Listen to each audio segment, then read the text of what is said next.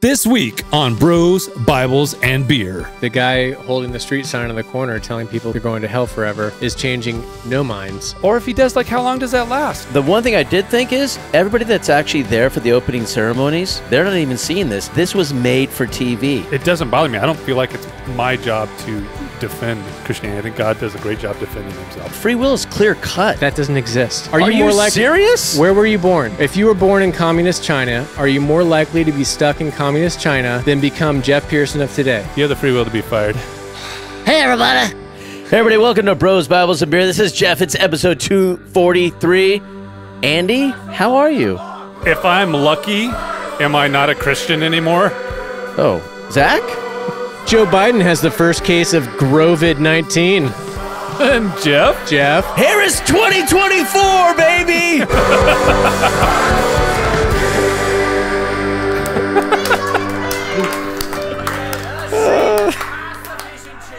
I gotta give credit where credit's due. Wait, really? I was listening to Michael Malice, the national treasure that is Michael Malice, maybe the preeminent anarchist alive today. Yeah. He was on Rogan, and they were talking about the videos of Joe Biden that look like he's taller now. Oh, yeah. People are speculating body double, Yeah. which every president has had a body double. This is not conspiracy stuff. But whether this is a body double or not, we don't know yet. But he does look taller, and he said he got Grovid, which I loved. So credit where credit's due. All right. Also, the worst Sesame Street puppet ever. Grovid. Hey, listener and viewers, welcome to Bros, Bibles, and Beer. We are a podcast where we have serious conversations about faith and culture without taking ourselves too seriously. I am Andy McCraw, joined by hosts Zach Crater and Jeff Pearson, and I forgot how to talk. And Grovid. I think I kept down with Grovid. And our producer... Dave Ritchie in the house, producer Dave. Thanks for joining us this evening. Thank you for having me. Back on the ones and zeros. Yeah, not fired yet. Yep. I'll work on that. I brought you in late as the closer, so thank you for being here. Anytime. So shout out to a few new subscribers on YouTube. We got Andrew Calvert, Eric Gomez, Davis, Jay Nope, and Ellie Mae. Thanks for subscribing. Hey, thanks, new subscribers. Thanks, you listened Alvin. when we said like and subscribe. And if you're tuning in for the first time and you like what you see, obviously hit the like and subscribe buttons. But if what you listen to you enjoy, please share this with one other person this week. Hit that share button and send it to one other person that you think might also enjoy this. And because that helps the podcast grow, and it'll eventually help us quit our day jobs so that we can do this full time and annoy you 24/7. 24, maybe 6. 24. Gotta leave room for the Sabbath. Yeah. Okay, the Olympics are going right now. Have you guys watched the Olympics? I have been. Are you an avid watcher this week? I'm a junkie. I discovered handball this season. Super But have you been watching boring. the Olympics? Yes. Oh. Yes. Yeah. I've discovered Olympic handball this season. We're watching handball and Field shooting. hockey. Yeah, well, no, forget that. And my wife and I, we go about 30 seconds. We're like, can we change this?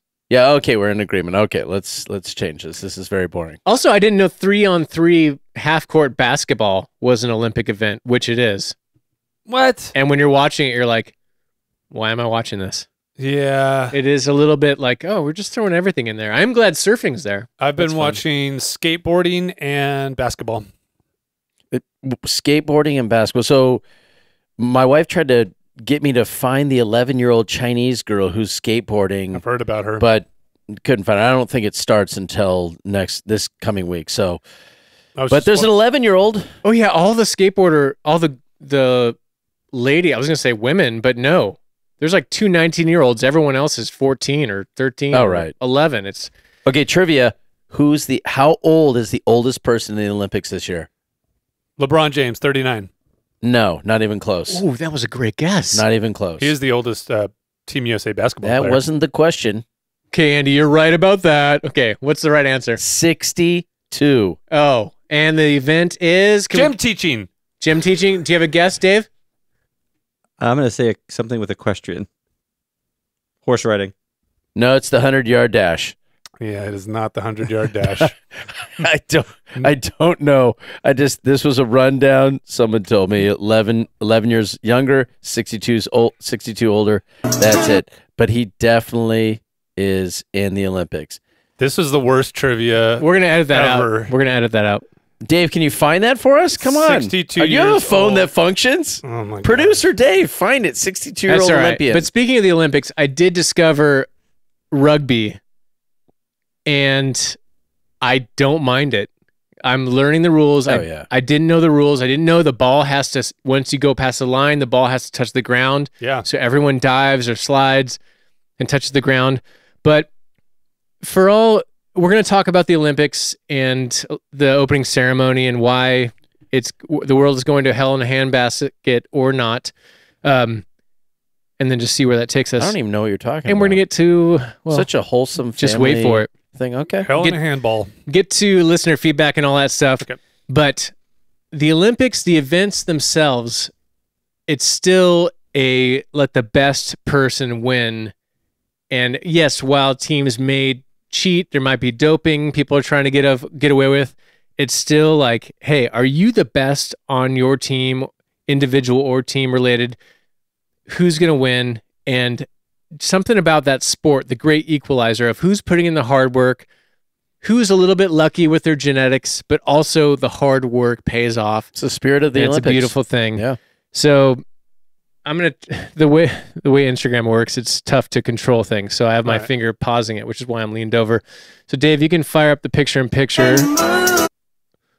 Yeah. And this is the U.S. women's rugby team.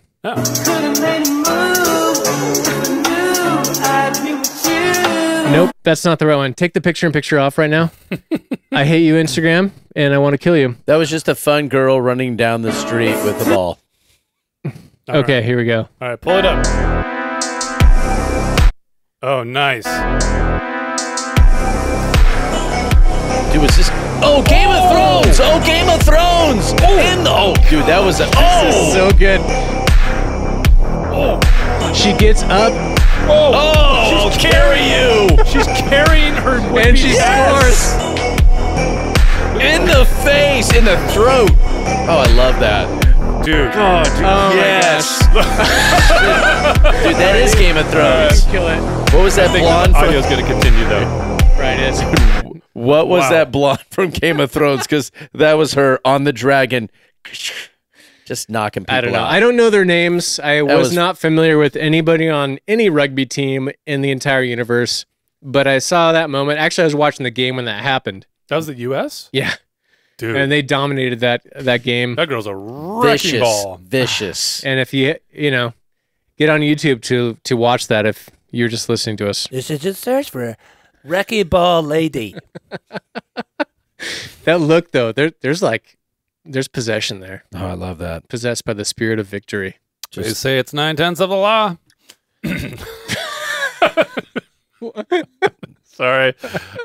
She's got serious That's fun. She has serious competitor in her eyes, and also a father who's like, "You better make up for the fact that I didn't have a son, so do it right now." Gosh, man. You might be right. I'm not sure, but sometimes that happens with. these I Olympic always ask athletes. the question: Yeah. what led them to be this type of a female? It's not always good You're always asking that question, Jeff. I know. Like every day. every day. I do. I do. All right. Why are you the way you are? Why are you that way? Michael Scott. Why are you the Why way are you? the way that you are? Okay, so kerfuffle on 5th Street, Paris, France. Let's use full sentences. What do you there guys was know a about huge- this? There was a huge uproar in the opening ceremonies for the Paris Olympics. There was some extracurriculars that happened above and beyond that were in the name of creativity and artistry. Thank you, Thomas Jolly. Seemed to piss off about 2 billion people in the world. And what we're talking about specifically is what some are deeming a sacrilegious reenactment of the Last Supper, with Christ swapped out for Dionysus and a bunch of with his balls hanging out. No, I'm laughing because you said sacrilegious, and I did have the tentative title sanctified or sacrilegious because ball sack. One of the individuals in this some people say it's Last Supper, and some people say it's the Feast of the Gods, featuring Dionysus. That wasn't their own description, though. Well, it's changed. It's gone back and forth. But regardless, one of the individuals, if you look closely, it looks like one of their brains is out below their shorts. And I couldn't tell if when you say brains, what are you alluding to? Single ball. Tasteful, okay. Not both. You got to keep it tasteful. Tasteful, just single ball. Just one at a time. 1,000 points of light. But I can't confirm or deny because you have to zoom in, and it does look like there are extra shapes there, and it does look flesh colored. I don't know if he's wearing leggings, but either way, there's a ball out, which is something. I'm imagining you just like doing this on your phone, like, oh my god, I think that is one ball. I'm like, hey Siri, zoom and enhance. It's like Minority Report. All right. Oh, you're talking to your stupid phone. Thank you. So he went balls to the wall. Thank you. And that's not even what people are pissed about. No. They think it looks like the Last Supper. The Olympic Committee did apologize, sort of. They're like, if you're offended, we're sorry. Apparently, it against their bylaws, the actual rules I read to include religious stuff of any nature because they don't want to get in this business of offending people. That's BS. No, that's actually a rule that I realize they violated. But whether it is the actual Last Supper or the Feast of the Gods featuring Dionysus, which isn't the actual name, it's just the one I'm using because I can't remember it. Dionysus. I do have a... Don't pull it up yet, so I can get to it. Oh, we're doing that again. Man! Sorry, this is a well-oiled machine. Powerful rugby player. We're doing this. So I do have a Bible scholar that did the appropriate things, and while I look it up, you guys can. He did appropriate things. Yeah, he debunked. Okay. He pointed out good reasons why it's not the Last Supper, and why you should just dial back your tone, Christians. Don't be so offended. And I'm going to get to the stuff, guys. While you're doing that, so many people while you're ran doing with that, this. though, I think the problem was that by their own admission, I thought that they had stated that's what this was. The creators themselves. They did before they walked that back. Yeah, which means you got caught and for some reason didn't realize the backlash that you would get, or they didn't know. Like, what didn't if know what? The people that commented didn't know it wasn't supposed, because I can see why you would compare it to the Last Supper scene. This is Da Vinci's Last Supper, correct? Wait, I'm confused. What do you mean? Who's the they didn't know? Whoever commented didn't know. They were just reacting and not. No. The people who created it.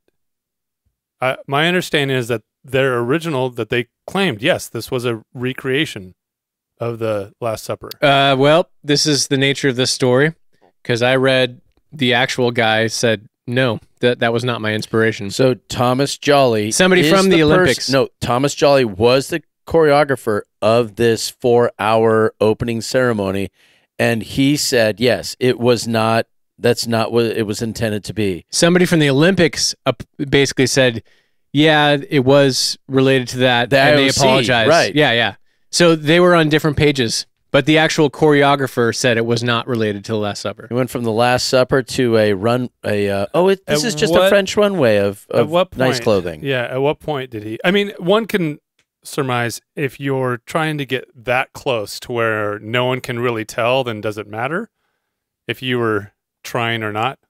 Well, you obviously had a centerpiece, which was a very large woman with like almost a halo over her head, but that's also okay. So let me play this clip because this might answer some of the questions, and it also might create more. Yeah, because I'm angry right now.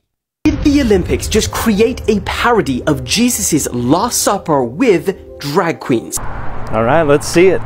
Well, that is the question being asked after last night's Olympic ceremony took place. And you already answered your own question by showing that clip with that blue figure in front of the table.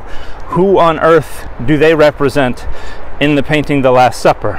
Nobody. That's Dionysus. Even the actor who portrayed that character said, this is Dionysus. Even the Olympics said, this is Dionysus. This is an allusion to a painting that is housed in a church in France called the Feast of the Gods, which depicts Dionysus feasting in front of a table where there's a wedding feast going on, where Apollo is featured at the center of the table with a halo behind his head. Yeah, you can see that. The Olympics version has the person seated in the middle wearing a 7-pointed halo. That originates in Greek iconography that was borrowed into Christianity. That is associated with Apollo, with Helios, with Dionysus, with other deities that represent the sun or are merged with it. It has nothing to do with the Last Supper. In a couple of the acts, some are claiming that religious imagery was used, like the golden calf. That is not the golden calf. That is a statue called Bull and Deer. It was created by Paul Jouve in 1937 for a contest in France. It has been housed at the Trocadero for many decades, and that temporary stage was built in the Trocadero around the statues that are there. It has absolutely nothing to do with worship or with the golden calf. The fourth horseman. See my video number McClellan 2175 for why it is monumentally stupid to think that horse represents any of the horsemen of the apocalypse. And one scene in particular is being compared to Leonardo da Vinci's mural of Jesus and his 12 disciples. In the scene, broadcast cameras pan out on a number of drag queens standing behind a raised stage, with one in the middle wearing a piece on her head that is likened to religious drawings of a halo with lines of light emanating out of it. Some outraged with this scene said this is extremely disrespectful to Christians, and that the Olympics declared loudly that the 2.4 billion Christians on Earth are not welcome. So the only thing being disrespected here is a competent grasp of culture, because this outrage, whether it's real or feigned, is phenomenally hypocritical and misplaced, because this isn't about the Last Supper. But even if it were, there's nothing wrong with using imagery from a famous piece of art to offer some social commentary. As Jesus would have eaten with drag queens, they're allowed to say, hey, we have a seat at this table as well. And there would have been the same hypocrites out front stretching, gnashing their teeth at them the whole time too. And even if it is intended to be a critique or, heaven forbid, mockery, you don't get to spend so much time and effort trying to convince the world that everybody's part of a Christian culture, that Western civilization was built by Christianity, that is the foundation of our art and architecture and literature and law. You have to kill it. And everything, and then turn around and try to... Yeah, I'm a little bit taken back the fact that he then went on to push in as if it was a depiction of the Last Supper. If it's not, then just leave it as is. But he had to stick his nose in there. And well, I think he's just trying to say, hey, even if it was, based on your logic, you could still dial it back. But so when you take that picture, there's that one picture that people are doing the above and below where they're taking Da Vinci's, it is Da Vinci, right? Sure. The last, just burp agree with me? Yeah. Burp affirmative. The Last Supper painting, which it wasn't the actual Last Supper. It's his representation. The Last Supper did not look anything like that. Wait, you mean that the actual paint? You mean Da Vinci wasn't there? No, he wasn't there. Person? It's not the actual Last Supper. Those aren't the actual people. But when you do it side by side, and you have the picture above it, which is the Olympic one, it's cutting out all the other people there. And it's just cutting it so there's 12 people there. So like, see, 12 people, 12 disciples, plus the Jesus figure in the middle. But so that part of it is like, I lean towards it's the Feast of Dionysus or whatever. But regardless, just by the four of us, and be on, don't say the answer you think the world wants to hear or you think the church wants to hear. On a scale of 1 to 10, when you found out about this kerfuffle, these shenanigans, how offended are you? 1 being, I don't care, and 10 being, this means that the world wants to kill all the Christians. Should we do a 1, 2, 3, and then say our number, so we're not influenced by others' answers? I already have my answer. Or we should. So- I should have got pencils so we Go write ahead, it down. Andy. Yeah. Okay. Go ahead, Andy. 1, 2, 3. 2. 1. 7. So 2, 2. 2. 1. I didn't care. You said 7. 7. Yeah, but I Stand behind your answer, Jeff. I didn't know. I saw it live. I saw it happening. I'm like, what are they doing? First of all, this is just a continuation of what's happened in the United States and all just the BS. So I'm like, of course this is happening. Like the whole world and the they that be that are, they've got the money and the power and the media. I'm like, good for them. Way to go, guys. You did it again. You showed a bunch of really wacky, non-conforming, out of this world people that the civil society is like, yep, these people are fools and idiots. So have fun with your clown show. And that's kind of what I thought. Doesn't really impact me. So 7 is you're not I personally offended, I could care less. but the 7 was more like, and on top, yeah, Jeff it's just likes numbers. it's Yeah. just a joke. I could really doesn't matter. It's it was painful for him to say 7 and not 10 out of 10. It's trivial. Jeff is always It's like trivial. 10 out of 10. Okay. I mean, so you're not a 7. ultimately, I thought the one thing I did think is everybody that's actually there for the opening ceremonies and watching this, they're not even seeing this. This was made for TV because nobody that's in the stands, the thousands, tens of thousands of people is Yeah. seeing this down the river. They're seeing the teams. They're seeing the dancing off to What's the the side. significance of that? It's driving home a message. But that's true about every opening ceremony. It's more, I mean, you're watching on TV. Yeah, like, but they wouldn't be allowed that creativity and flexibility in a stadium. You just don't get that. Go back to China, even back in 1984 in LA, and everywhere in between. You didn't get that. It was just like they came out. There was some bands. There was also some creativity and like dancing and gymnastics and things that were happening. Especially like China was out of this world.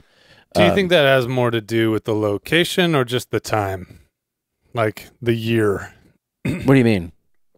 Well, I think you mentioned LA in the 80s. I think the bigger reason that wouldn't have happened in LA in the 80s is because it was the 80s, not because it was LA. Okay, well, LA. I don't think that would have happened in LA. So LA will host in 28. I don't think you're going to see that. They're going to be coming into a stadium. There's going to be a show. It's going to be pyrotechnics, and I guess it's going to be fun. My point is that I think it's probably more symptomatic of the culture of the time allowing something like this to happen.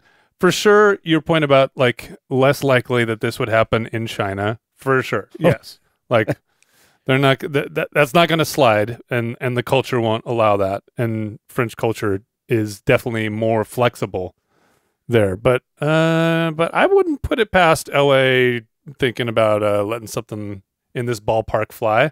Maybe they wouldn't go Dionysus style, but they'd.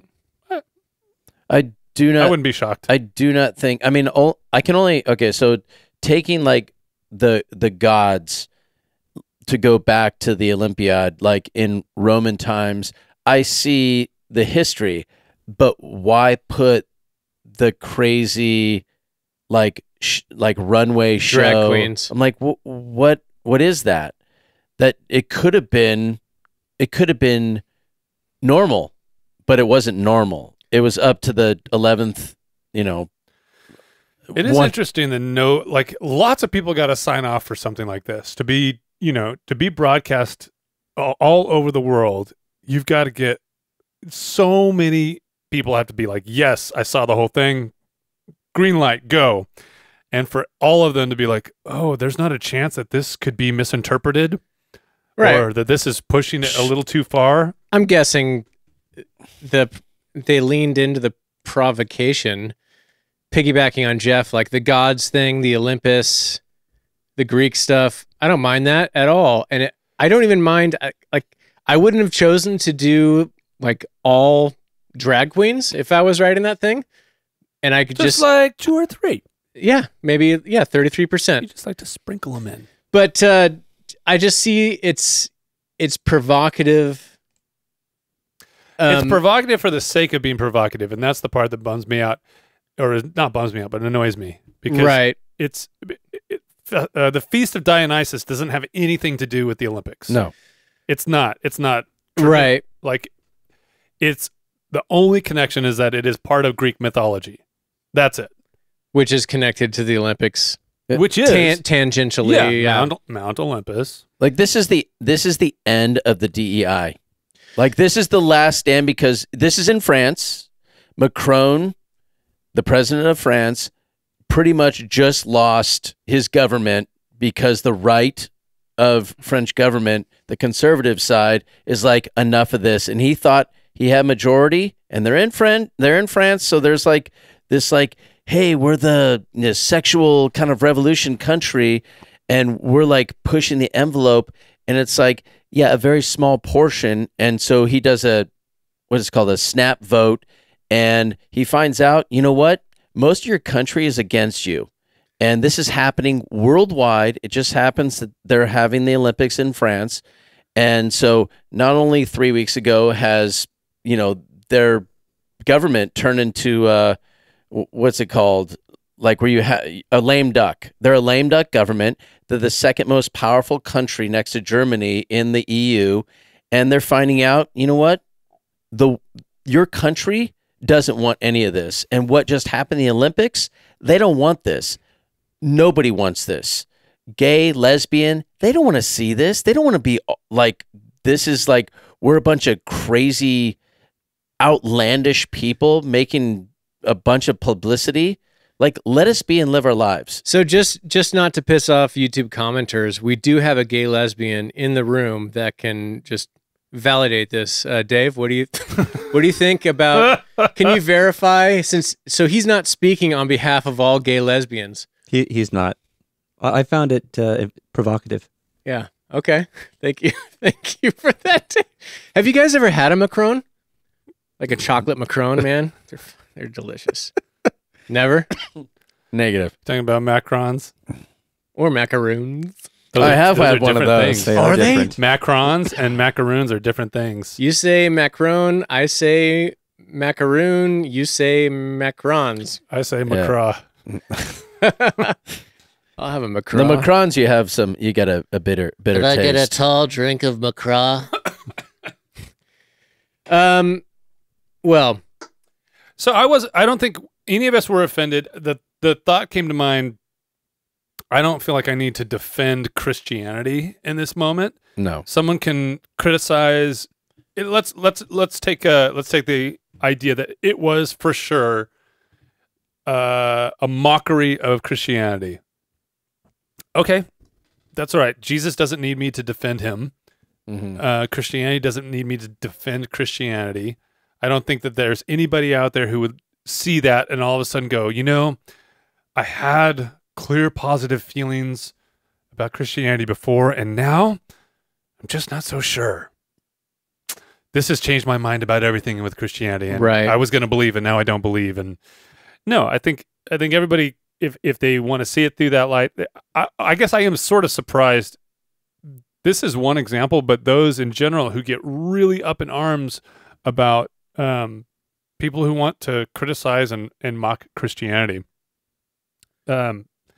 Again, it doesn't bother me. I don't feel like it's my job to defend Christianity. I think God does a great job defending himself. No, Andy, I agree with you. And I kind of liken this presentation to the BLMers and the Free Palestine people who it's all orchestrated. And I'm like, I hope you guys had fun. I mean, yeah. It's trivial in the big picture. I think it'll be forgotten in a couple weeks. You know what's wild is that I was looking for a tweet by Brian Zahnd responding to Elon Musk that I'll pull up eventually, which is a great tweet of like, let's keep perspective Christians. But what's crazy is we recorded sort of a response to the Trump assassination and stuff. Yeah. You know, a little over a week after the event, and then it came out a few days after that. But that's like almost forgotten, which is wild.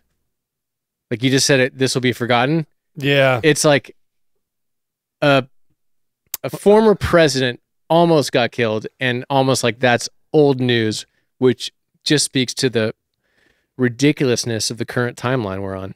It speaks to the marketing of media. Like they're very good at getting people, or just getting the topic and the conversations changed as fast as they can if they need to.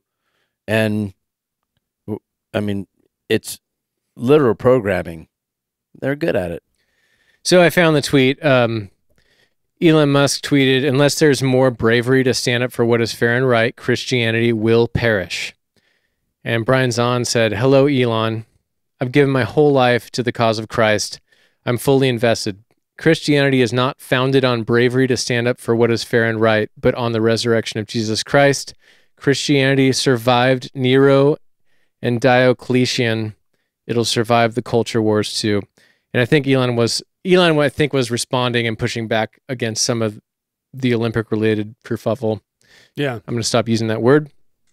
Yeah, no one uses that word. Was it 1930s? Yeah. Well, I'm an old soul, Andy, and you know, I just want to keep it fresh. Old ass soul. Keep that old ass soul fresh. Yeah, get with the times. It's I fuff. like I called you an old asshole. It's You fuff. did. Fuff like sus. It's fuff.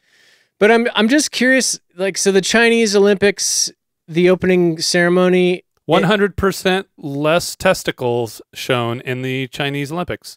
I cannot verify that, but I'm going to guess that's true. That was 2020, right? Yeah, the last one. Look it up, Dave. So they created a pandemic. No, hold on. And then they Jeff, held the Olympics. Hold on, Jeff. Their opening ceremony is elegant. I don't remember anything controversial, but I guarantee you they used elements. They were Chinese. They used elements from their culture, including their religious stuff. Seems like the wrong word, but I think you know the thing where it's. They don't have a religion. There's no state religion. That's not the point, though. They used, like, there was elements of Buddhism, and incorporated within their art and the dancing, you would see cultural icons from their past that are not Christian, and that is seen as more acceptable. If this is not all right, Jeff, this is not the one that just happened. Assuming it's Dionysus and it's Greek related and it's controversial because of the drag queens and whatnot, but it's not a direct jab at Christianity, according to this little argument I'm making. What's the difference between, like, the Greek god showcase? It's the difference between drag queens and dragons. Hey-o! You're proud of yourself. I agree. I completely agree. Unless the dragon, I don't know. I just started to talk and I didn't have anything to follow it up. The guy was dragging his balls. No, there's no, just one. I said it's tasteful. 2 is over the top, right, Dave? In the Chinese culture, does the dragon come from, like, the Year of the Dragon type? I mean, the dragon is a big deal in Chinese I know, culture. but the Christians weren't freaking out about seeing other religion and other religiosities depicted. I don't know if I sign on to that. Yeah, I think it's more cultural than religious, is what you saw there. Maybe both, but maybe I'm not making a great argument. I'm just trying to throw something in the air to create good podcasting, and I'll accept the L. That's okay. That's also good podcasting when somebody accepts the L. The commentators of NBC they said, "Oh, the choreographer, leaned into French culture in most of this, and part of that was a menage a trois where two gay guys go with a woman. I would say, I don't know, they're bisexual, and they end up in a room and they slam the door. That's a part of the opening ceremonies of the Olympics, which is supposed to be about peace and bringing countries together and competing and bringing the Olympic spirit. I'm like, yes, Olympic spirit. transgender people and menage a trois. Yes. I think they're just sort of like setting the table for what's actually going on, which is condom sales skyrocket at the Olympic Games. Like, there is a lot of fun happening, and I'm not condoning it necessarily, but I'm just saying what's actually happening. This is always what happens anyway. But yeah, the provocative nature. I mean, France is an artistic place, laissez-faire, very much. You got to draw a line somewhere. I think the tweet that I read from some dad who was like, "Hey, thanks a lot, Olympics, for me now having to explain to my 6-year-old what a menage a trois is." Yeah. That part was like, you can be artistic, you can be creative, but you can also draw a line somewhere. I don't disagree, but do you think a 6-year-old watched that and knew what was happening? If they just go in the room and shut the door, you understand. For all he knows, they're having chocolate milk together, which actually can work out well in that situation. I've heard.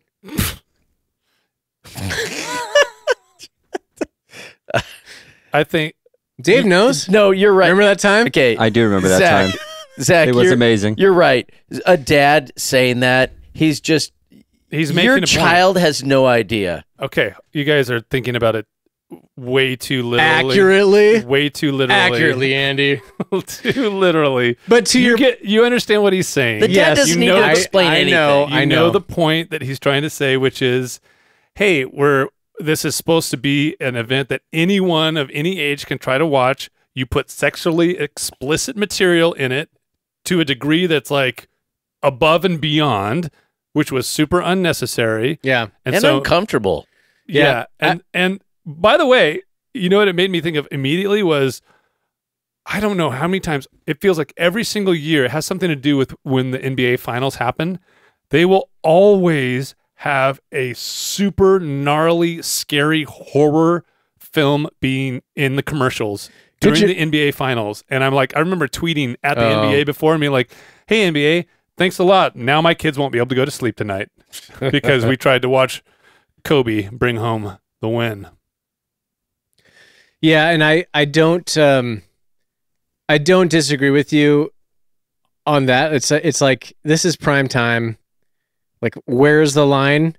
Like, I get it. You can push the envelope. Like, what is PG-13 versus PG, and what is R? Like, I've seen hard PG-13s that are like, I probably, I wouldn't take my kids to that one. And I've seen R-rated movies where it's like, my kids could watch that because it's good content. We can have a good conversation behind it. This one doesn't feel like it's hard for me to make a decision of whether or not this is okay. Yeah, and it's a good example of, like, you don't get to control the narrative of what's being put in your face. So either turn it off or learn how to talk to your kids in a way where, like, hey, let's break this down. Do you see what just happened? Like, especially 6-year-olds not really going to care. The guy's making a point. I get that. 12, 14, whatever year olds, like in that ballpark, if you're a parent concerned about what they're seeing and what they're learning in school and whatnot, have the conversations. That it's okay if they see something, like, you can talk about the context of it, and also you can talk about why it might be bad, and you can even talk about the contents where this is pushing the envelope. I'm not talking about this specific example. This might be pushing the envelope, but here's why this might be useful to think about. I think communication is the key. If you're a parent concerned about this stuff, communication trumps all, because you're raising them. They're eventually going to go and have to process this stuff, whether it's the Olympics or whether they're going to see stuff or they stumble upon a porn magazine in the woods like we did when we were kids.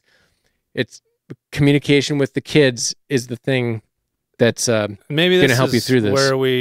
This is where we disagree on parenting styles, because I think that there is definitely ages where kids are equipped and able to handle and process more intense things, and communication be damned.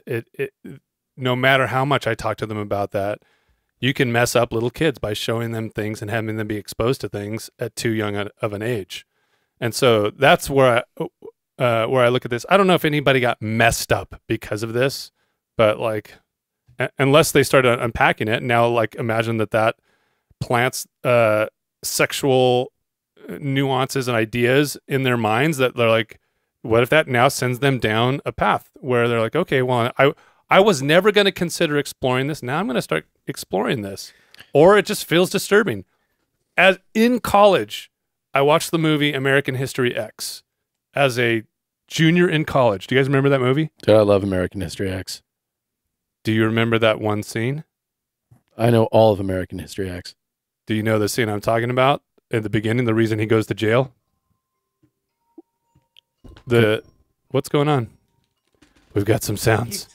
We've got some sounds happening. It's a Joe Biden moment. The point that I'm wanting to make here is there's a graphic scene where he kills somebody, and it's really graphic. And no joke, that stuck with me for 2 weeks, and it was haunting, and it was super disturbing. Wow. Yeah, it was really disturbing, and different people are affected in different ways by Agree. visual types of encounters and stuff. So, is it good to talk to your kids about this stuff when they encounter it? Yeah. Our philosophy has been, I'm going to try to keep it from you as long as I can, knowing that I can't forever. But maybe by the time you start to encounter these things, you've matured to the point that you can handle this a little bit more. Yeah, I think in terms of like having conversations, I don't think, entering conversations when I haven't had a question and I'm like, this is borderline, they may not have picked up on this. I'm not even going to enter that conversation, which I'd like. I mean, I do it because I like that approach. And if I ever get a question like, hey, I didn't understand, why were they doing that in the Olympics? I'm like, okay, maybe a little bit of conversation, but I'm still not going to open the door on what the heck was going on, because it's not even appropriate. Well, in son, general, when a man loves a woman, loves a man, they often will lie down together. So I did not have sexual relations with that one of the woman. comments we've gotten from a person that probably doesn't listen to our podcast regularly, but they stumbled across a short or whatever, and they see us drinking. They see maybe some cuss words and stuff. Their comment has been, they got to pull their kid aside and talk to them about Christians drinking. yeah, we're corrupting kids. So that line is subjective. Yeah. What you think is inappropriate for your mind or your kid's mind Right. is different than your mind, your kid's mind, and rinse and repeat. Do you think we're a podcast for 6-year-olds? No, we're not. No. But we're available on YouTube. Not Any even 6-year-olds. Any 6-year-old can stumble upon So us. it's porn. So what? Yeah, that's my point. Availability doesn't. What is the point of availability? So that's why I'm not freaked out by this. Talk to your kids. Like if this is a prime time thing and you see it, like I wouldn't have chosen to do that artistic direction. I'm not personally offended by it, but now I can talk to my kids about why it might be controversial, get their thoughts and communicate that. But literally there's no, even on primetime TV, as we see, our podcast is maybe PG-13, occasionally R if you're just using the language. But to somebody, it is like NC-17. So what is the call here for the Olympics? Like we're just pissed about it, or we are going to boycott, or like how far does it go? I just think it's laughable that people get so upset and angry about stuff that happens they have no control over. It doesn't impact them at all, and yet they're flying off the handles online. Well, it's kind of what's happening now. Like it feels. Well, so Dave, can you do the picture in picture real quick? It fell asleep. It fell asleep. Turn on that. Burp, burp, burp. Nope. You can close that. That is awesome. Because that fell asleep. This fell asleep. All right, try it now. Thanks, Dave. Thank you, Dave. That Producer wasn't your Dave. fault, Dave. I'm fired. Zach's fired. Hey, wait a second. Is that the Olympic opening ceremony right there? It is. They look like they're wearing dresses. Oh, except the middle person that's a guy. It's not a No, woman. Da Vinci doesn't have the actual icon, the halo behind. I can see John's right testicle. Wait, that's not Judas? It feels like it would be a Judas move. And he only had one. So this, Are we still talking about this? well, I'm just wondering. Sorry, that was more snotty than I wanted it to. Yeah, I thought you were going to go to how people are so angry and upset about everything. I think it's perfectly snotty. Did we acceptably I snotty. thought I kicked you into the next topic. Close that. Yeah. So, come on, man. You're right. You did, but all right. Lost my train of thought. I threw you an 85-mile-per-hour fastball right down the pipe. Yeah, you should have. Throw it again. Should have made it 60. I can't believe people are getting so angry and upset about all of this. How could they be? Like, that's all people do is take stuff and be like, I'm so angry. I'm like, I thought you were kind of angry. Don't you have a family? Just playing the part. Don't you have family to be angry at? Jeez. Don't be angry at your family. Go use your energy in a good way for their family. Couldn't you just be angry at your family?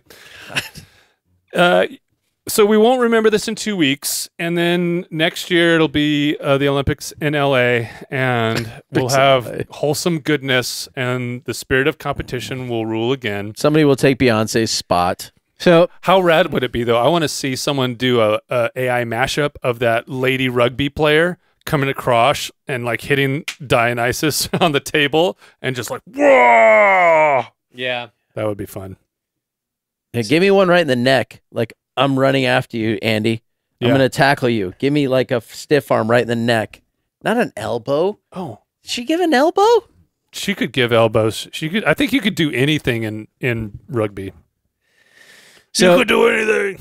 So this is, I have a response that was shared by friend of the show, Art Greco, that was from a pastor. I think it's a friend of his, a pastor that had some thoughts, and maybe this will put the book in, or maybe it'll lead you guys to some questions, but I think it was a very interesting and measured Christian response to the outrage over this opening ceremony.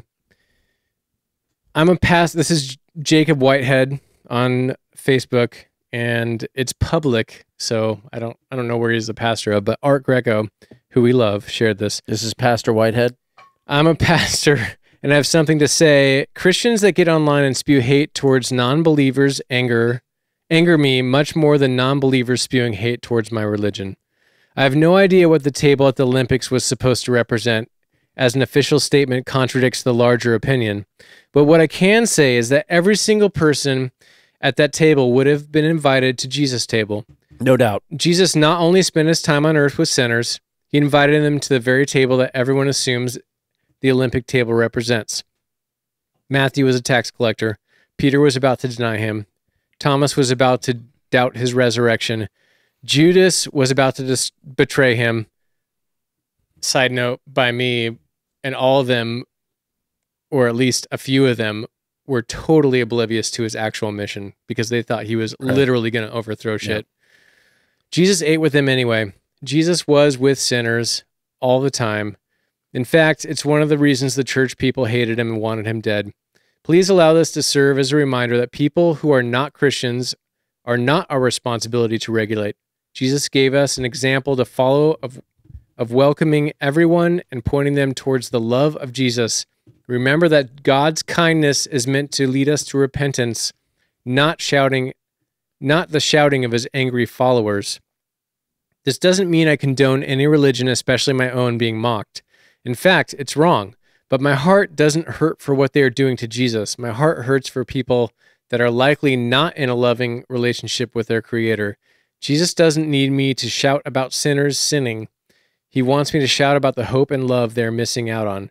Before you share an angry post or shout at people that Jesus died for, think for a while and ask yourself if he would do the same. To be honest, you already know the answer. He wouldn't. He didn't. He died for them just as much as he died for you. Angry shouting at people that don't know Jesus is in direct contradiction to the example he gave us on the cross. Westboro Baptist sandwich signs should anger you much more than this. Jesus flipped tables on people in the temple, not people outside of that. Remember that. I thought that was very thoughtful, and I might quibble with some of the details, but whether it's Da Vinci's Last Supper or a drag queen Last Supper, these are artistic representations of an event that we don't have pictures of. And whether people want it or not, whether the drag queens want to be at Jesus' table or not, even if it was, assuming it was Jesus' table, which I don't think it was, but regardless, the point is the fact that everyone are welcome at Jesus' table. Like Paul even critiques people for, there's evidence of people getting drunk, and there a hierarchy developing at the communion table because the people of higher status were drinking all the wine, eating all the food, and there was like a segregation happening because of the haves versus the have-nots at the communion table that Paul was like hammering them against because the point of the table is all are welcome.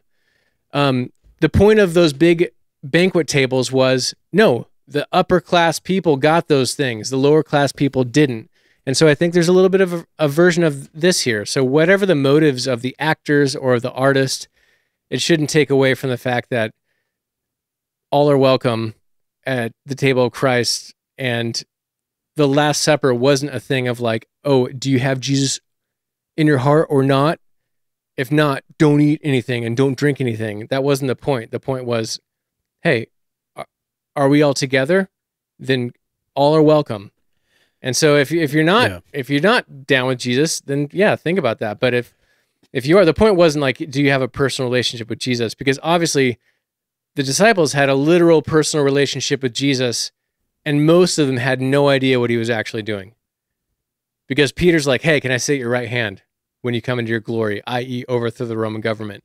Totally wrong. So whatever his personal relationship with Jesus, he totally missed the boat. And yet he was there and he was welcome. So I don't know how you do. I don't know if it's not one for one, but it's worth chewing on before you start clutching pearls. Well, the visual is what I think threw people. I mean, obviously, it's like, what is going on here? This is just a sign of the times, and society going sideways, even more so. And it's being the Olympics, and it's being marketed to the people around the world. But this is just stream of thought. Recently, we watched Men in Black with Will Smith again this past week. And there's a moment and this is connected. There's a moment in there where Will Smith's kind of understanding of how, they go into a shooting area, a shooting gallery, and it's a bunch of aliens. And, he takes one shot at the very end, and it's shooting this little girl right in the head. And he's like, why did you do that?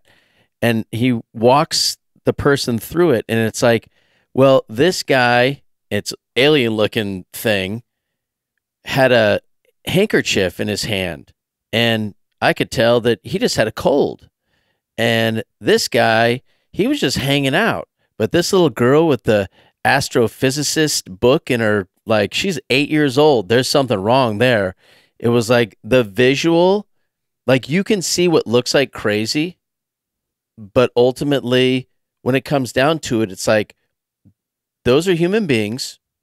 Yes, they're on display at the Olympics opening ceremony, and it looks just wacky, and it's going to create a bunch of publicity. But when it comes right down to it, it's like, probably the hope in Jesus would be that, let's just say that is the table. And this whole conversation, this whole kerfuffle flips on its head, and those people who maybe they're on board with all of that turns into them asking the question or having some conversation with a Christian, and they're like, I was a part of that, and I want to be a part of this conversation in Christianity, even though, I was a part of all of this craziness. It's like, it comes back to, can you see the good that could come from something so crazy as these opening ceremonies, where everybody's just like, this is all a bunch of BS. Like, this is a fight against Jesus. It's a fight against God. This is atheism on display. It might be. It could be. It could be. I agree with almost everything. I don't agree with you just flippantly comparing this and Da Vinci's depiction. I think those are. I don't think it's the same thing, but I was trying. Well, you described them both as like creative representations of the thing. In the event that it was, I'm like, no. Those are coming from two opposite sides of the spectrum. In the event that this is what that was, if this is, if it it's was, not just being creative. The motives are on opposite sides of the spectrum. So, and you're probably right. I don't care that much. But regardless, apparently the DJ, the one that was doing the DJ, the one with the icon behind her is getting death threats and whatnot. Now, most of death threats online are going to be bots and people that will never do anything. But regardless, if there's the ones we get, if there's a human, we've come close to death threats. It's wild. I mean, we're sending people to hell, so you might want to kill us to avoid us sending people to hell. Also, Jesus has not forgiven us. Yeah, there's clearly that one too. Yeah. Okay, but yes, I think we're all. But the idea of a human being saying like, how dare you make fun of Jesus? I'm gonna kill you. That's just such a contradiction in terms. Like, knock it off, people. I'm gonna kill you if you make fun of Jesus again. Anyways, but we're all outraged in our various ways, and so I do want to get to listener feedback because we got a good one from Cam. Okay, but there's some tasty nuggets in this article I found that I'll put in the show notes. Okay, and what is happening? Why do we get outraged, and why do we seem to like getting outraged? Just the royal we. All right, so this is about outrage and addiction. It says our brain produces dopamine and other chemicals that create a pleasure response. We enjoy these pleasant feelings, so we repeat the activities that produce them. We choose which behaviors get reinforced and which triggers the release of more reward chemicals. This happens when you scroll on your phone incessantly. The same phenomenon also explains why gambling is a habit, Jeff, with childhood baseball games, that is so difficult to break. Studies show that gambling produces a pattern of brain activity similar to cocaine in an addict. Rage is... Did you look at... Wait, I couldn't tell. Did you look at Jeff or Dave? Same. I got them both. Nailed both of you guys. Rage is another harmful pattern that has a chemical reinforcement component. We talk about righteous indignation to justify our outrage, but virtue signaling produces a vicious cycle that any of us can fall into. The more outraged we are at others, the more righteous we feel. That leads further down the rabbit hole where we experience moral superiority over others. Yeah, that's how it works. I'm going to go to Mexico and I'm going to build a house for people. Wait, can I get some feedback? Outrage at others. I don't think that qualifies. That seems okay. You're making me do math that I'm not. Yeah, it does. I wasn't prepared for. At other people's failings allows us to feel vindicated from our own similar weaknesses. When we shout at them, it makes us feel pure. I am so much smarter and better than my enemies. They are so wrong. That's always true. And I am so right. Yeah, I said that's how it works. Again, that pleasure response is activated and we will try to reinforce our way of thinking. Sanctimonious rage is so intense and pleasurable that we return to it again and again. In short, it becomes addictive. Do you want me to keep going? That's pretty good. I think that's good enough. Like, what's something I knew, but reading that was the reminder, is literally the same systems of taking cocaine are being activated when you're outraged. I mean, now, that was hilarious. I know. I know, Jeff. Sorry, wrong gullet. Yeah, gambling is the cocaine one. Yeah, no, but like dopamine or whatever the chemical that gets released, it's not the same as cocaine or the same level as gambling, but similar chemicals are being released in your body that cause you to there's a reason we're literally addicted to outrage. I think on the preamble to our pre-show meeting, somebody said phones. Like, was that you, Andy? You said phones. Yeah. No, I said the internet's responsible for internet. This. Yeah. Yeah. And I think the internet has been a force multiplier because one of the things that she talks about in that article is the you're drawn to negativity, and naturally drawn to negativity because your brain, the fight or flight response, is designed to protect you from actual threats. And so even though with a lot of these things, like whatever it was, making fun, even if it was totally making fun of the Last Supper, that fight or flight response that gets activated prevents your brain from thinking logically. It deactivates your prefrontal cortex, and you just enter like the fight or flight or freeze. For me, it's mostly freeze, but it's wild. And it's not just the Christians. Actually, the first people to complain apparently were the athletes. I think there was an African bishop and another bishop from France that complained about this.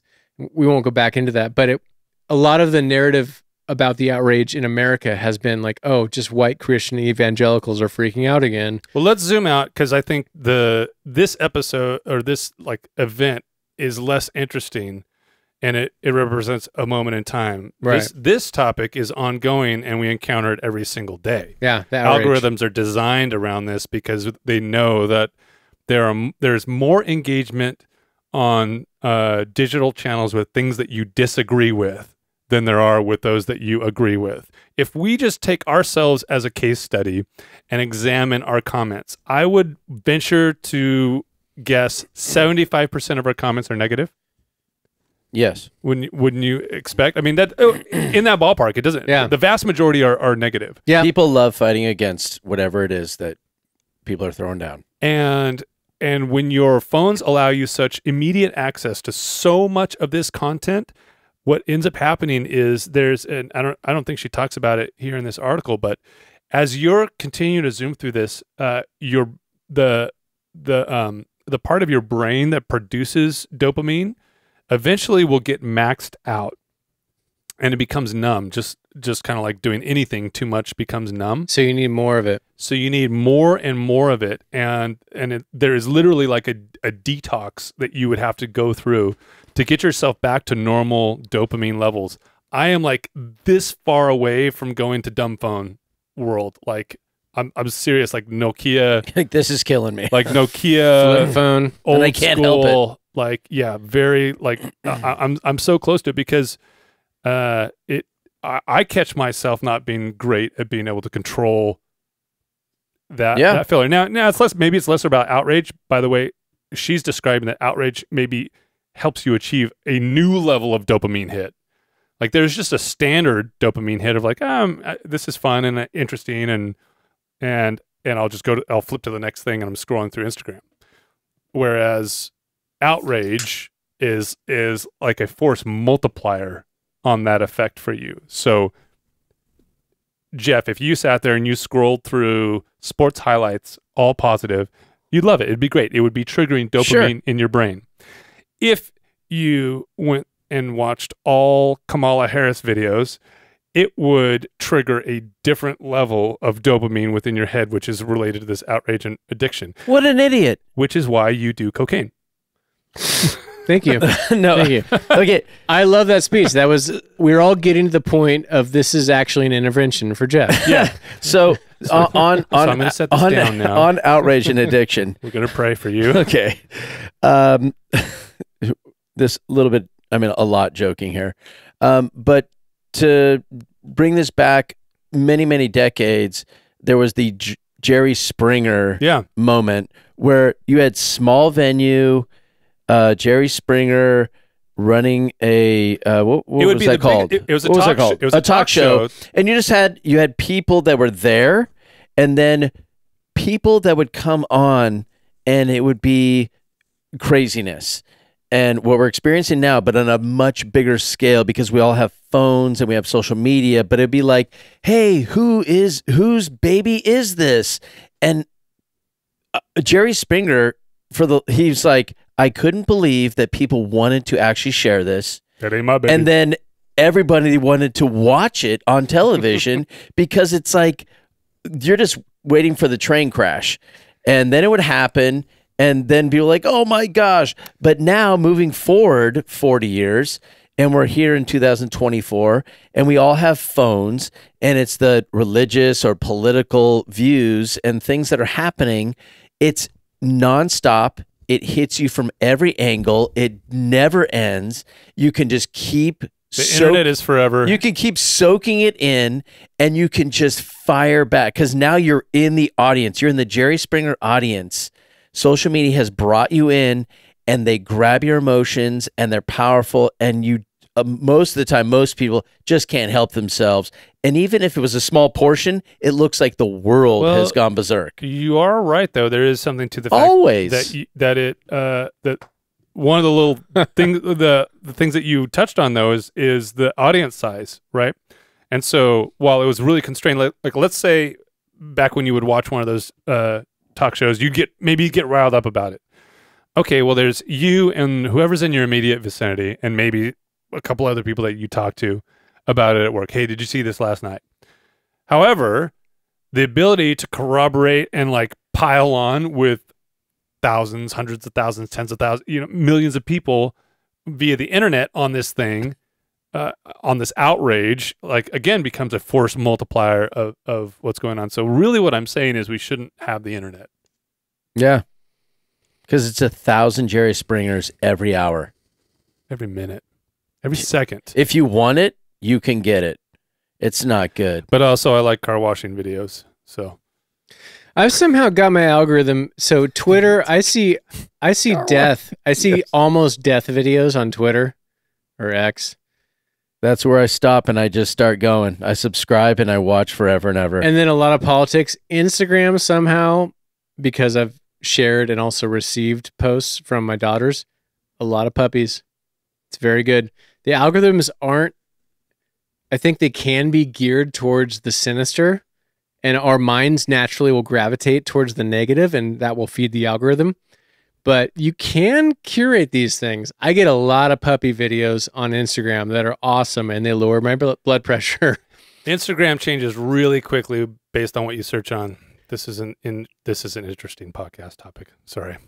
But regardless, it's not like we're spewing a lot of fire and brimstone about the algorithm, and it's like, no, you can curate it. Like you have agency over yourself. Yeah. Maybe Andy doesn't, he needs to get a flip phone, but you can. And if you can't, take a break, turn it off, get a dumb phone, or limit yourself. Take agency over yourself. That's each one of us, there is some part in our life where we struggle to have control over whatever the thing is. So for me right now, it's like, gosh, I need to put blockers in my way. I'll flip my phone to grayscale mode. It becomes very disinteresting to use, right? Then, but whatever the other thing could be, if gambling is your problem, producer Dave, or if drinking is your problem, Zach, or if what is the latest one for you, Jeff? Cocaine. Cocaine. If cocaine is the thing for you, and gambling on child sports. I love watching Narcos while you're on cocaine. If that, I think the point that you're trying to say is like, in a perfect world, we would all have the self-control to say no to those things. We don't quite have free will like we think we do. Sort of. We don't. We just don't have ultimate power all the time. We don't have that kind of ultimate willpower always. So there's something that each of us is struggling with. Right. We have free will, but sort of not total power. We have free will. We can decide whenever we want to do whatever Jeff, we want. If you were born in Somalia, you would be a Muslim. You wouldn't have a choice about that. But I still have free will. I get to decide what I want to do every second. Within that template. People will push back, but that doesn't mean I have free will. If I decide to do whatever I want and it goes against that religion or country or culture, there's going to be some pushback, but I still have the free will to do whatever I want. But you won't have my freedoms might be shut down by other people, but I still have the free will to keep doing what I want to do or say. Okay. Well, this is ridiculous, but you can't fly. You can't decide to fly. So that level of free will. That's just that's just physics. Just on a dumb level, it is. It's no, like it's not. No, I have the will to fly. I would fly if I could. But you can't fly. Exactly. Unless you get So on I don't American have free will. Airlines. Stop. That is silly. That brings us to our sponsor. One level down, Delta Airlines. one level below that though is like what are you born into? You were born into a situation that created a template for your life that affects every aspect of your life. But that's not negating free will. That's just a starting point. You can make decisions within that, and eventually you can have some freedom, but it's not as simple as like have some freedom. I have free will. I think you're conflating two things. I don't think I am, but feel free to tell me. I think you're conflating circumstance with free will. We all experience the circumstances that we are either born into or experience on a daily basis. Free will is, at some level, I have a decision on what I will do given my circumstance. I may not have control over my circumstances, but I can have control over my reactions to those circumstances, right? Could you just decide to be attracted to men? You have that choice. Yeah, but I get or do you have less of that choice because you were born with a certain proclivity that eliminates that choice? Maybe eventually I could get there. Okay, but I think you're kind of Hold on, Dave. Hold on. Say that again, Dave. Who are we talking about? Hey, Andy. Who's the guy? Dave, your triceps. Producer Dave. Your triceps are looking good. I'm gonna have to fire you so that we don't have a situation. All right. Well, that's a bigger conversation. Wait. What? Wait. Don't walk out of this. I think you have the conviction that if you are born into a family or a society or culture, that somehow free will changes. But free will, just by definition, is having the choice to decide what direction you're going to go. I'm not fighting against that at all. Okay. What are you fighting against? Why did you keep pushing back and bringing out certain situations? So the way that you fell in love with your wife, she's a woman. You're attracted to women, correct? I had the feel free to come out of the closet if you want. I had the free will to pursue her. No, but there's nothing about your nature that would. You can't just. You, Jeff Pearson, can't just say, I feel like going towards men. I feel like men are more attractive. That doesn't have to do with free will. That has to do with disposition. I think you're taking a really extended definition of free will. Yeah, like the actual ability to have free will and make choices. We're limited by our disposition is the thing. We're limited by what we're born into. We have a nature. There's also nurture. I'm saying it's complicated. It's not one or the other. You Jeff, have the ability, and Andy and Dave, sometimes myself, wherever you're at, you have the ability to make choices to improve your life and to counter things that are coming against you and to rise above certain things. I'm not arguing against any of that. I'm just saying it's limited by your personal culture that you're born into. That plays a role too. I don't think culture has to do with choice. Like free will, making decisions to go left and right. Ultimately, there's this. You're making my argument because you didn't have a choice to come into the world. You're born and you're given a template. Yeah, but based on your parents. Yeah, but okay. So someone who's born there are many people that are born into the Muslim culture that are Christians today. I'm not arguing against that. Yeah, but that's because of free will. Is that more likely than not? Yeah, but you seem to have made the decision. Well, yeah, by free will, most people are sheep and follow the crowd, where others are like, they've made a different decision, but still free will determined that. Like, that's what God gave us, free will to, you go right or left, you get to choose. And if you go right, then now you have these other choices. So by free will, you get to kind of determine the direction you're going. I mean, that is what free will is. It's different than this is your disposition. This is your family, your place in life, and this is how it's going to be. It's like people can then go sideways, and those are the people you actually hear about the most are the people who went a different route from what they were born into because of free will. Do you think free will doesn't exist? Free will is something that we tack on to what we're given. Free will is a thing. Like I prefer the individualist. Politically, I'm directionally libertarian and anarchist, and I want my kids to, you can't control what the outside world does. I want you to be prepared to make the best decisions for you, recognizing the community you're a part of.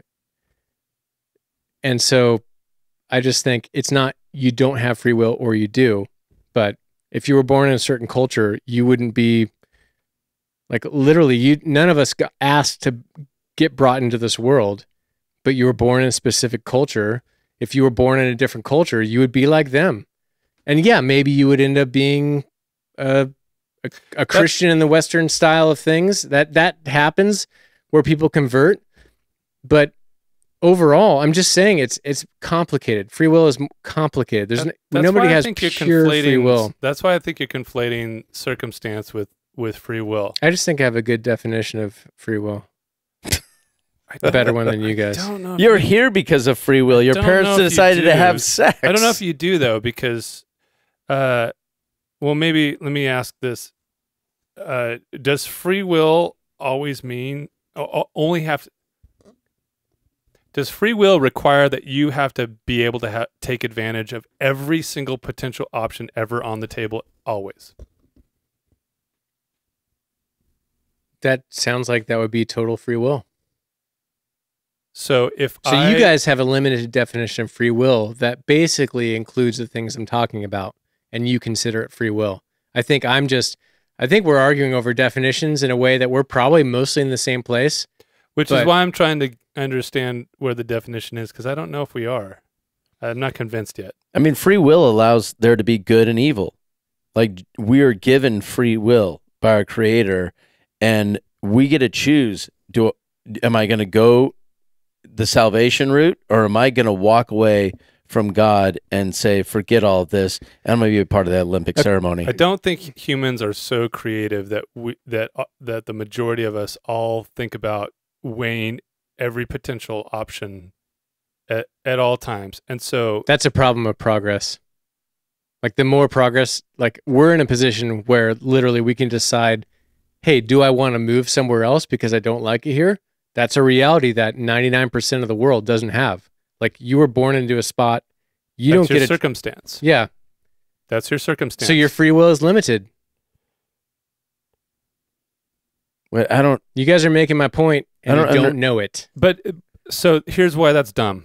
Again, because then all free will always be limited because I can't do magic. Which is why we don't have total free will. Which is why you need to, like, at some point we have to exist. You're making an argument that nobody makes, is the point that I'm trying to get to. Nobody makes the argument that unless I can do magic and fly, I don't have free will. No, I'm not going. I use that as a ridiculous example, but. What, Jeff? Look up the definition of free will on your phone. At some point, we have to exist in. You were the only one that has access to a phone. In Look it up. The realm of the Pretty natural please, world. with sugar on top. Yeah, which limits you can our leave free us will. right here. No. No, I'm sorry. Like, there has to be a line where we draw between reality and lack of reality, and I don't think that being forced to live in reality means that there's a limitation to free will. So I realize that. So when I think of free will, it's like I have a choice to choose to follow Jesus or not. I have that free will that's been given to me within the confines of a country. Like, there are norms. Spanish Jesus? There are norms to follow. American Jesus. And so within that, I had the free will to choose. So Dave, our fantastic producer, what is the definition of free will? The definition is free will. You can fly. You can do anything, kids. Free will is the idea that humans have the ability to make their own choices and determine their own fates, independent of any prior events or state of the universe. And that doesn't exist. I'm not arguing against an individual taking agency or suffering consequences for their own choices. I'm not arguing against that sort of thing. But Jeff, if you are born, if right now you're on the Gaza Strip and you're a toddler and you grow up to learn that everyone you know has been killed, do you have the free will to just not be affected by that? Wait, those are two they're connected. Those are two different things. They're connected. You will not. But I still get to make a choice. You're in Sudan. You're born into sex slavery. Literally, it says free will is before any events. Like any events that happen But we prior, don't have acts. We don't. That doesn't exist. Yeah, but that can the events of your life. That can persuade you. I'm not saying you can't be persuaded, that people can't convert in and out of Christianity. But what I'm saying, if you're born into sex slavery in Sudan, you can't just choose to come to America or like, hey, pull yourself up by your bootstraps. And so this is going on a long time. It's this second part of the podcast. I honestly which is fine. think you do have that. You do have that free will to literally break out of that, fight back, however it looks. If you're conniving enough to figure out a plan, then why don't people do that? I think why are millions of people in sex slavery? Because, as I said before, most of them are sheep and follow a certain. They just follow this and they give up. Yeah. Well, I'm but happy. They still have free will to decide. This is why I'm on the heretic couch. So free will, I think this is where it's coming in. You're conflating free will and total power.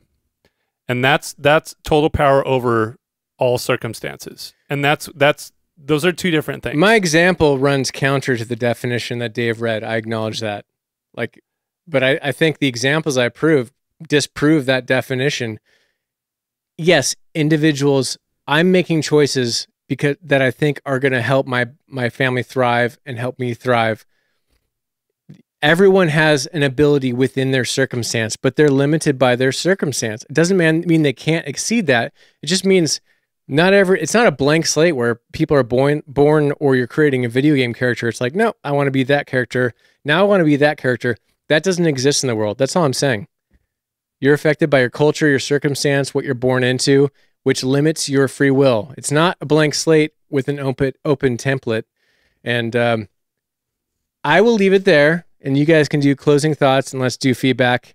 And this is why I'm on the heretic couch. And this is more interesting than the Dionysus stuff. Well, we did both. We did both. You're welcome, the world. You got a twofer. You got 2 for 1. Go ahead and comment and let me know how right I am. And if you don't, just... Yeah, you have the free will to answer Zach's question.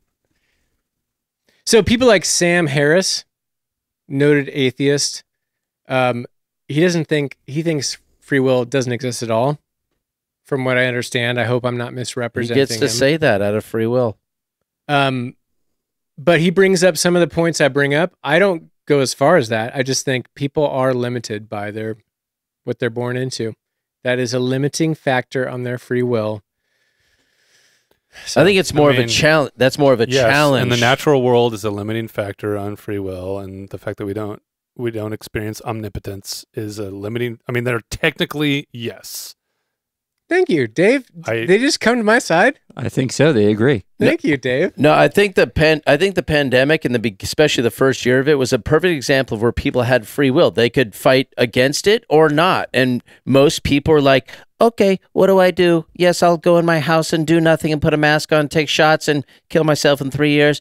But, I will do that. So, and then there were the other people like my family who put up signs, told our kids, fight back, tell that teacher to screw off, fuck off. We'll put up signs and tell teachers they're abusers and they mentally, emotionally fit. They're bad people. And then you get calls from sheriffs, but that's the product of free will. And I love that. I think you're making my argument because if you were born in the people's circumstances that still wear double masks in the car by themselves, you would be wearing a double mask in the car by yourself. Or more likely to be. What are you talking about? Because you were born in their circumstances, you received their information, you received different information, which is why you're able to make the choices you're able to make. Yeah, but there's somebody in in communist China many, many years ago, a student who stood in front of a tank at a free will I know. and never to be seen again. But they had the free will to do that. I'm not arguing against that. That's free will. There are incredible Born into the Communist Party of China. There are incredible examples of nonconformist activity that are inspiring and unbelievably beautiful. Then nonconformity is what free will is. That's not how humans are wired. In the They're wired like sheep. Yeah. Yeah, but it's the fact that they've chosen, that free will they've chosen because they fear. They don't know they're worried. They don't know anxious. they're choosing. The woman that in the Heaven's Gate cult, where they took the Rite Aid, that's a store.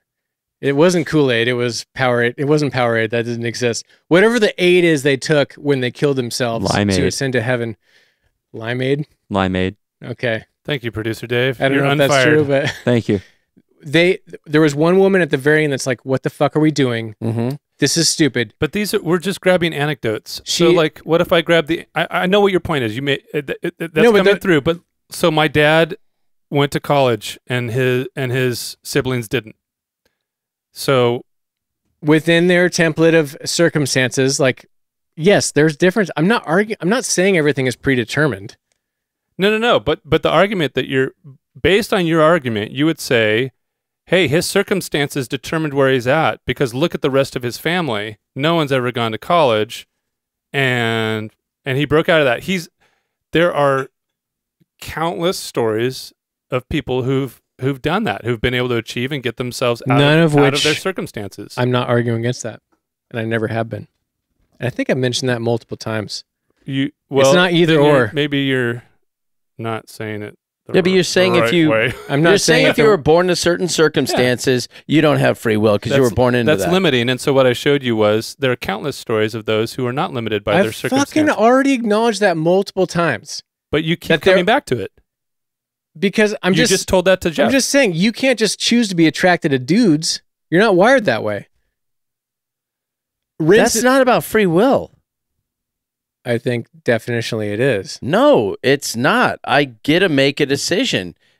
If I decide, which just made my point. No, you get to make a decision. That's what free will is. So no, Are you now on both sides of the argument? No, you're right. The problem is I'm addressing a complexity of life, whereas like you have Calvinists that think God determines everything. And they somehow try to massage it in a way that's like, yeah, you can still make decision. You have to make a decision for Christ, but ultimately God decides who's saved. I'm not that. And then you have the other people. You have the other side of the argument, which is like you have total free will. I'm just saying it's more complicated than that. And I love this diversion. This has been. I realize you like to talk about the nuances of within whatever it might be. Because there is nuances. Right. But when it comes to free will is clear cut. Are you more...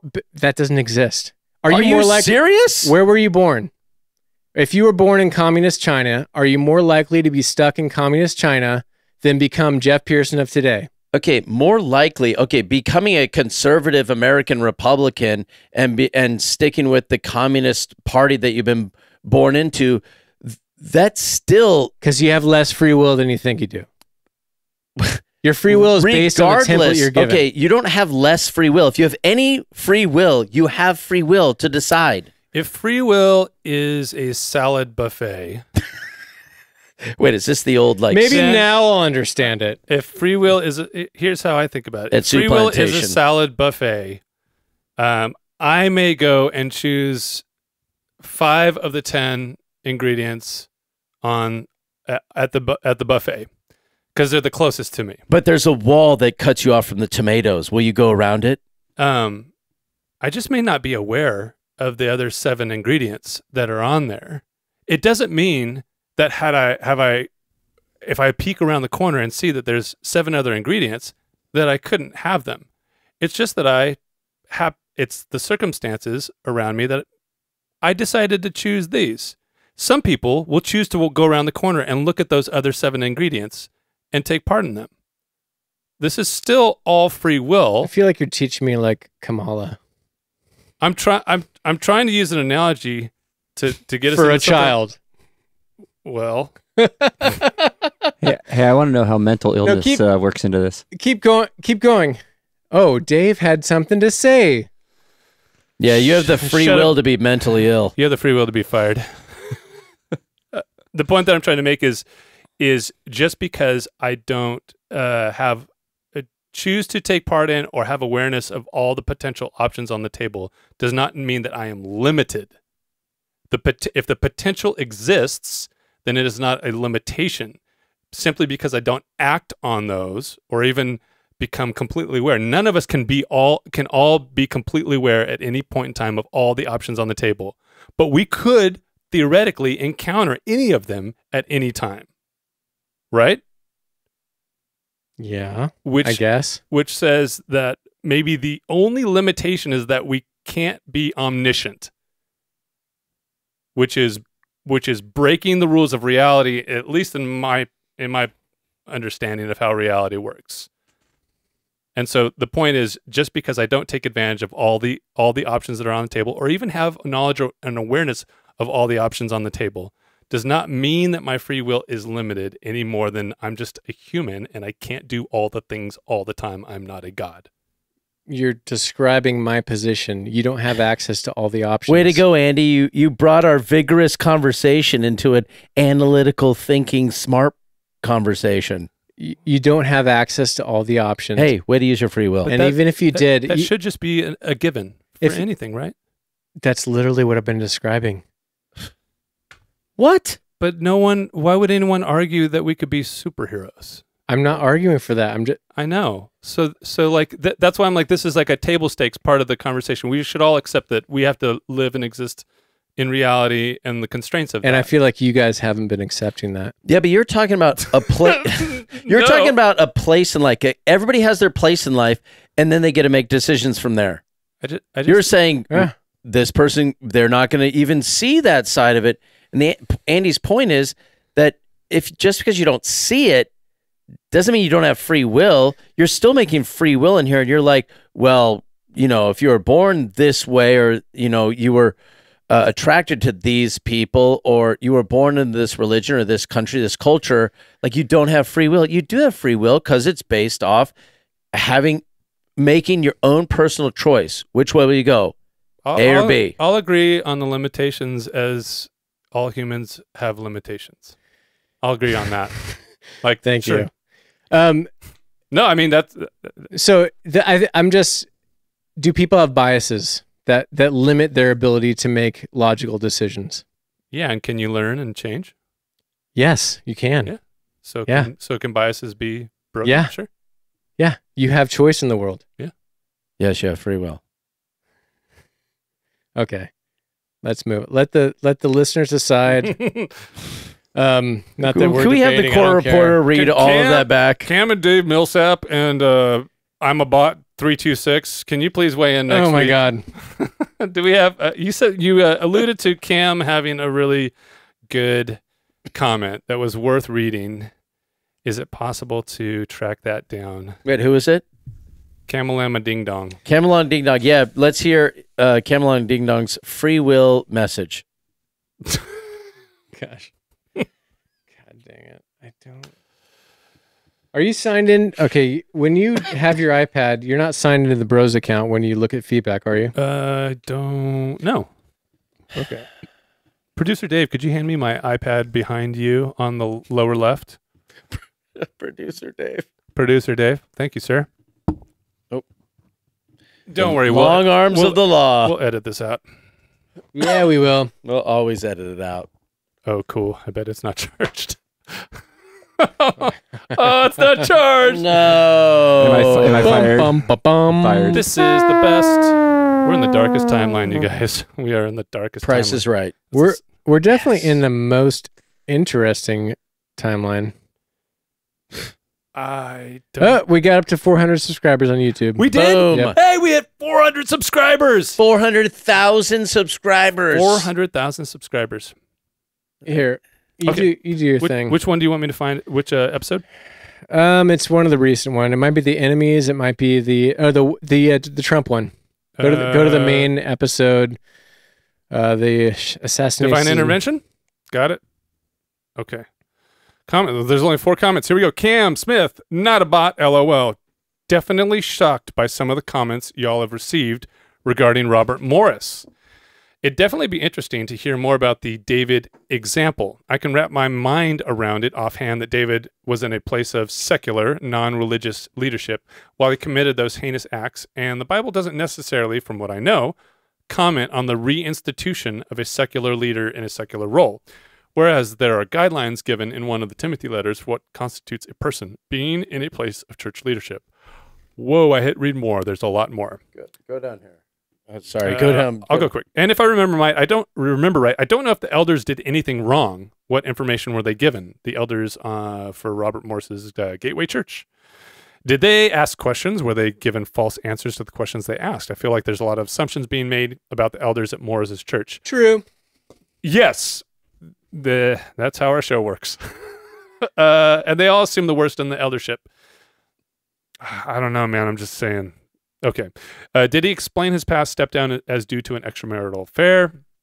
Got a bunch of other questions, blah, blah, blah, blah, blah. On another note, I'd probably still disagree with the deserved and earned distinction in one of your last videos too. And I'd probably still say that we don't deserve God's love with a smiley face. But that's because I think deserve is appealing to some objective / absolute rule that I deserve X. Whereas we don't really deserve anything.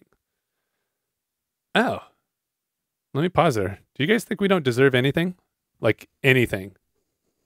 You don't deserve anything. Well, that leads to the question that we have to earn Technically, yes. That deserves the wrong word. Well, I think, yeah. He's framing it as deserved. But most Christians do too. You don't deserve. Does your kid deserve your love? Does it matter? If you're a good parent, like that's what I mean. Deserve doesn't even enter the conversation. That's kind of my point with God. Is like if God cares about us personally, and my current template of what God is like whether I deserve it or not. No, I'm loved and accepted. Right. By what rule / standard do I appeal to say that I deserve X, but some person does not deserve X? Okay. Well, LeBron James deserves to be in the NBA. I do not. That's true. That one seems pretty straightforward. Although if you put the time in your heyday, you might come close. You might be D-leaguer. I had a dream. I had a dream at one point in time. And then I realized it was not going to happen. As for the comment on God seeing something in us of value, again, I disagree. I would say that we're not inherently of value. God created garbage, you guys. Granted, I think value is subjective and nothing inherently has value. I would tend to say that us as people value things that can improve us or life in some way. Either people can make us feel good, feel heard / understood, technology that makes life easier, etc. Whereas I don't think we can benefit God in any way. There is the concept of blessing God that is in the Bible. That sounds like a benefit to God. I'd appeal according to the authors.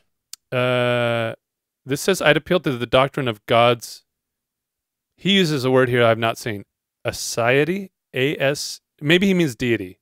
No, Aseity. If you're sated, that's like, I don't know. Doctrine of God's aseity, and say that we cannot benefit God in any way. I'd say God saves us and loves us as a choice. Right. Yeah. As a choice. Because he thinks there's value there. And as an extension of his nature, not because we bring anything to the table. Also, love the Australian accent. Who did that? Did I do that? Probably not me. I suck. Who did the Australian accent?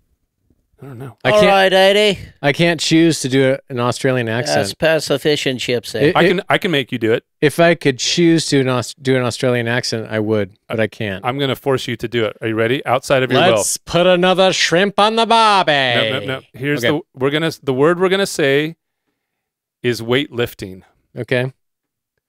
But instead of the word weight, I want you to say the word white. Like the color.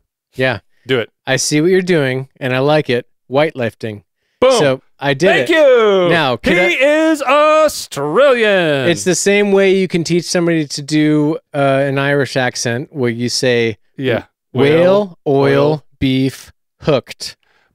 But try to say weightlifting as slow as you can and enunciate as much as you can and try to make it not sound Australian. I believe white lifting. I agree. You don't have free will. I just forced him to be Australian. I just forced him to be But Australian. ask me to read that whole comment in an Australian accent. I can't do it. No one can. That's the thing. Yeah, there's It's a lack of free will. I don't agree. I think that God finds value in his creation, which is why he wants to restore it. But I don't think he's arguing against God finding value. He did say that. No, we have no value. Yeah, we're only here because of our creator, so we have value. Correct. Thank you. And look at me being the peacemaker. Oh, I wanted you to pop. Pop, pop, pop, pop, pop, pop. Plug in the code, my friend. It's 696969696969. All right. Now, instead of 9, I want you to say 9. Yeah, we don't literally. I can't. There's nothing I can't like make a new god to please God and all that stuff. But I think that's what he's getting at. Is like literally, there's nothing we can do for God that God couldn't do on God's own. And so, in that sense, I agree with him. But this is the beauty of this. I just appreciate this comment. It's great. It's thoughtful, and it's not a bot. Obviously, He did say nothing has value. on its own, no inherent. Yeah, I don't Nothing know. inherently has value, so Maybe- it gets attributed. Maybe And you could make that argument ultimately, like in the grand scheme of things, when the universe suffers an extreme heat death. that's relativism. I mean, ultimately, I'm a relativist. Yeah, ultimately, this responder was born into, I'm trying to steal a life of Karen was his mom, and you have no value, so you have no value. So that was what he was born into. He doesn't have any free will, so it's just. He says God saves us and loves us as a choice. I think that's true. Yeah. If that's the case, you have value. Yeah, I think that's part of the choice. Part of that feeds into the choice, which is why, which is why the restoration of Earth at the end is also an indication that God finds value in His creation beyond. If not, why restore something if you see no value in it? Yeah, we were created very Agree. good, and that hasn't changed. Some very gooder than others. That is I agree with that. Gooder. I agree with the that part of Genesis at least. Anyways, I'm a heretic. Can I read the one from Dave right after that? Yeah. Biblically speaking, God would have forced that girl to marry him for tapping dat or pay her dad for making her damaged goods. This is true. That is 100% biblical. Oh, talking about Robert Morris? Yeah. Because now, allegedly, they didn't have intercourse, but I don't know if the Bible distinguishes between object insertion and intercourse, but if you had sex with a young lady like that, they were married. And if not, you had to pay a severe penalty. And so, yeah, Dave's not wrong, according to the Old Testament. I think that's cultural. But it's biblical. Yes, it is. Oh, he did have another comment on here, which seems interesting. No, it is a good one. I wanted to do this. Too? Yeah, do it. Okay. Also, and he says, "Hope you all are doing well." Cam, we're doing as well as anybody is, but we don't have any choice. We're born into it. Also, would be interesting to hear your thoughts on what allows chill theological conversations, because I like those, but there's the thought in the back of my mind of hell. And I think that the fear of hell for the other person, which drives more persuasive kind of conversations, or conversations where I'm trying to persuade them. So, Andy, it'd be interesting to hear what allows you to have more chill theological conversations with people of other backgrounds. Here's what allows me to do that. My goal in the conversation is not to change somebody's mind. I don't think that I'll convince someone to believe in Jesus simply by having a conversation. Because they don't have free will. Exact. Because they don't have free will. No, actually, that would be me, them changing their minds. Them not having free will would be like, sit down, let me tell you what you are. You're a Christian. You're sitting on both sides of the fence, Andy. Continue. No, the point that I was trying to make is it is one small piece of a much larger puzzle, and the things that I think are more important than having one conversation on where we each believe in theology is is the summation of the rest of my relationship with that person. So if I have a really non-chill, intense theological conversation, explain to them the 4 spiritual laws and that they're a sinner who's destined for hell, and then act like a dick to them for the rest of the time that we're together, how interested do you think they are going to be in that non-chill conversation? I use these as ways to open doors and surprise them when they find out later on that they became a Christian. No, but really it is like you earn the trust. Like the guy holding the street sign on the corner telling people they're going to hell forever is changing no minds. Or if he does, like, how long does that last? Until that emotion goes away. You can't fear somebody into actually loving a thing. And so I think the bigger driver I was going for is that we like to think we're logical beings on average, and I try to be logical, and being logical is good. I'm not arguing against that. But oftentimes we have an emotional drive, and we use logic to justify it. And so that's ultimately where I'm going with that free will conversation, is that we will use emotion to convince ourselves, or we have an emotional belief about a thing, an emotional tie to it, and we will use reason to justify it, and we'll think we were making a free choice. When really, sometimes. I'm not saying it's not sometimes, but I'm saying on average, most of the time that's going on. And you can do it better. Once you're aware of the biases, you can do it better. You can learn how to make better choices and ignore evidence that you want to believe, but it's just not true, i.e. Stoicism. Like masks and all that stuff via COVID, like that sort of thing. Like, yes, you can change. You can improve yourself, but it's more like it is emotions what drive us, and reason is what justifies our emotions. And you can read The Righteous Mind by Jonathan Haidt, or Coddling of the American Mind by I think it was Jonathan Haidt and somebody else. Anyways, very good books about why people do the things they do. Yes, you have choice, you have agency, you can make better decisions, you can improve yourself. But there are limits.